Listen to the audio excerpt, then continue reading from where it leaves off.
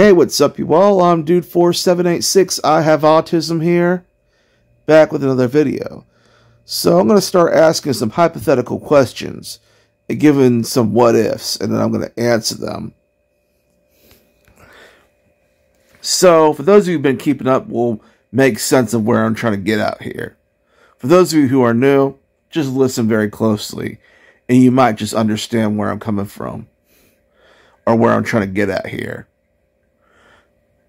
Alright, so here's a hypothetical. Let's say hypothetically, you are a YouTuber, like me, and you like to do a bunch of all sorts of content, like food reviews, video game reviews, let's plays, vlogs, rants, you name it. And, let's say hypothetically, you work for a popular fast food chain. I'm not going to say what that fast food chain is. Well, but nevertheless, it's a very popular fast food chain. It's popular. Not the most popular, but it's popular, nevertheless. And at that fast food chain, you are a cook. And everybody at that fast food chain knows, those people that you work along with know that, most of them know that you are a YouTuber. And there are some people that you talk about on your YouTube channel. You never mention their names. You're very discreet when you talk shit about people who give you a difficult time. Your head manager knows you're a YouTuber. And your head manager likes your content, despite the fact that you're talking shit about your fellow co-workers. Not all of them, just some of them.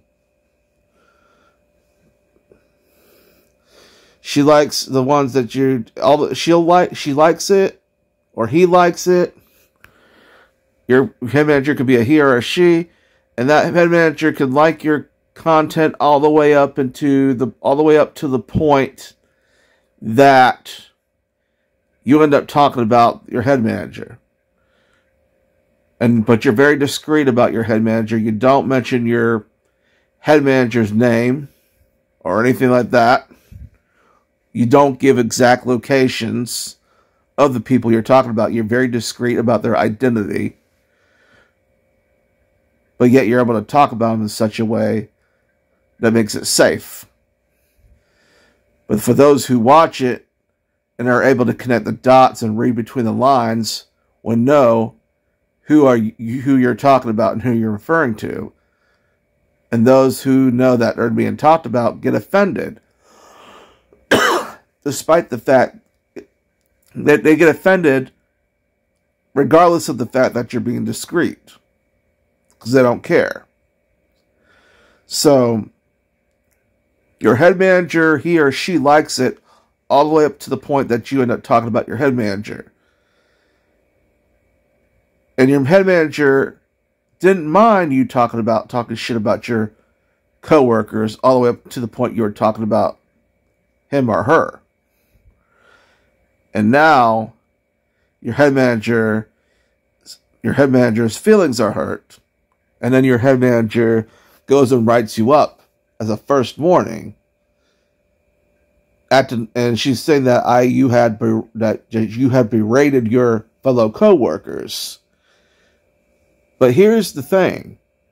Like I told you, at first, your head manager didn't mind you talking shit about your coworkers, as long as you weren't talking about him or her, right? It was all fun and games until he or she, as the head manager, became the target subject of your video. And now your head manager wants to act like she cared about the coworkers. It wasn't an issue at first when you were talking shit about somebody else, all the way up to the point you were talking shit about your head manager, and then your head manager got upset and then made it sound like he or she cared about her coworkers. But I was talking about my coworkers for years, or you were talking about your coworkers for years, and he or she knew about it.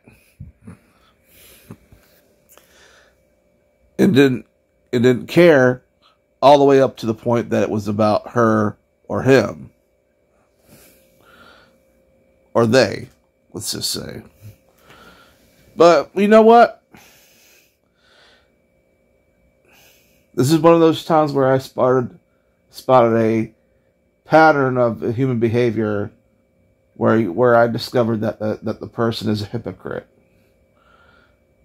People will slip up. They'll at times when they're in their own feelings and they try to be sneaky about it, try to get you in trouble or try to use intimidation tactics, there's always going to be an angle.